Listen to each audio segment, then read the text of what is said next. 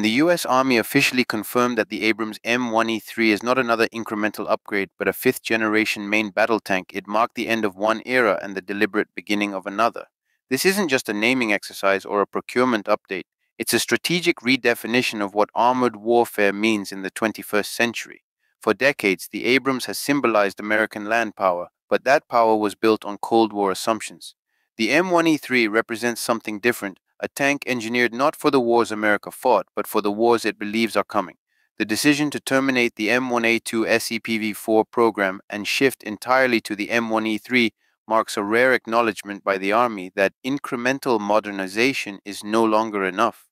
The SEPv4 upgrade would have added weight, complexity, and cost, exactly the traits that have become liabilities on modern battlefields where speed, networking, and electronic survivability matter as much as armor thickness. By contrast, the M1E3 reflects a philosophical shift: less mass, more intelligence. The Army is effectively admitting that even the best Cold War designs have reached their evolutionary limit. This pivot didn't happen overnight. It traces back to years of analysis and experimentation, including the Army Science Board's 2019 study that recommended a 7-year, $2.9 billion program to develop a fifth-generation combat vehicle. Around the same time, General Dynamics Land Systems introduced the AbramsX technology demonstrator, a glimpse into what an Abrams freed from its own legacy could look like. The AbramsX wasn't an official program, but it became a testing ground for ideas that would directly shape the M1E3's DNA: hybrid electric propulsion, a reduced crew, an unmanned turret, networked sensors, artificial intelligence. These weren't gimmicks, they were signposts. The Abrams X stunned audiences when it debuted in Washington in 2022. It was roughly 10 tons lighter than a standard M1A2, featured a sleek compact silhouette, and was powered by a hybrid electric diesel system said to improve fuel efficiency by up to 50%. For a vehicle that traditionally gulps fuel like a jet engine, that kind of improvement changes everything: operational range, logistics, and even tactical endurance. Less refueling means greater flexibility, a crucial advantage in distributed, sensor-saturated battlefields where supply lines are prime targets. The new M1E3 takes this logic even further. Although the Army has not released final specifications, the parallels are too clear to ignore. A hybrid electric powertrain would not only reduce the tank's fuel burden but also allow limited silent operation, a capability that has enormous tactical implications for stealth, ambush, and reconnaissance. In an age of thermal sensors and drone swarms, the ability to move or idle quietly could mean the difference between survival and detection. Weight reduction is another pillar of the transformation. The current Abrams weighs over 70 tons, making it difficult to deploy and costly to maintain. The Army's new procurement documents explicitly call for reversing decades of weight growth. That's not just a logistical choice, it's a doctrinal one. Modern wars are showing that agility and distributed survivability often trump sheer armor mass. Russia's experience in Ukraine, for instance, has shown that heavy armor without situational awareness is simply a bigger target. The M1E3 seeks to strike a balance: enough protection to survive hits, but light enough to fight as part of a fast, networked formation rather than a lumbering steel phalanx. The concept of an unmanned turret, another hallmark of the Abrams X, reflects this evolution. By relocating the crew into the hull, survivability increases dramatically. Automation and auto-loading allow the crew to shrink from 4 to 3, reducing manpower and internal volume while improving protection. The Army has studied autoloaders for decades but resisted adopting them, largely due to reliability and training concerns. Now, as digital fire control systems and AI-assisted targeting mature, those barriers are disappearing. The M1E3 might finally bring the American tank into the era of true crew-machine integration. What about firepower? Reports suggest that Abrams X was designed with an adaptable gun architecture compatible with future kinetic and guided munitions, including advanced anti-tank missiles and programmable rounds.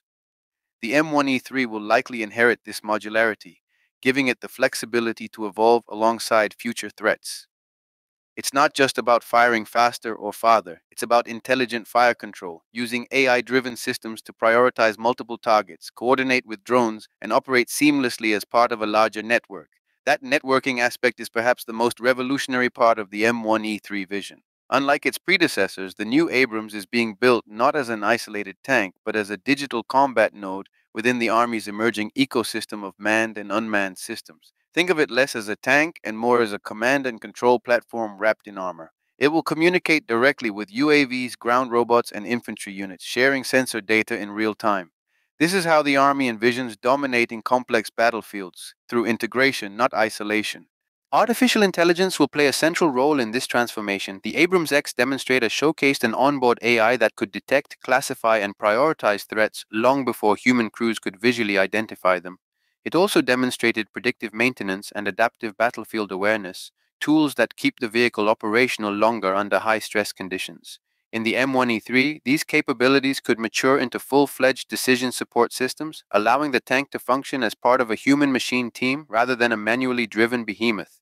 Strategically, the M1E3 also fits within the Army's broader transformation initiative, which emphasizes rapid prototyping, digital design, and modular development. Instead of designing a static platform that takes decades to evolve, the Army wants a flexible baseline that can integrate new sensors, weapons, and software on the fly. The M1E3 will not be a one-off model, it will be a living system constantly updated as technology advances. In many ways, this approach mirrors how the F-35 fighter jet evolved, a single adaptable framework designed to absorb innovation rather than resist it. So why now? Because the battlefield itself has changed. In Ukraine, cheap drones and smart munitions have proven that even the most advanced tanks are vulnerable without networked protection. In the Pacific, mobility and logistical endurance matter more than static defense. The US Army is reading the same signals as everyone else. The age of the super heavy tank is ending. Future wars will be fought by lighter, faster, more connected machines, and the M1E3 is the Army's bet on that future. Of course, questions remain.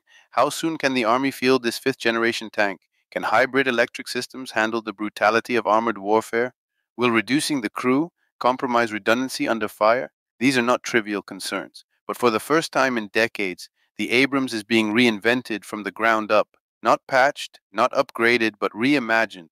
The Abrams M1E3 will not just replace the M1A2, it will redefine what main battle tank means, a platform that merges stealth and endurance, automation and decision-making, armor and data.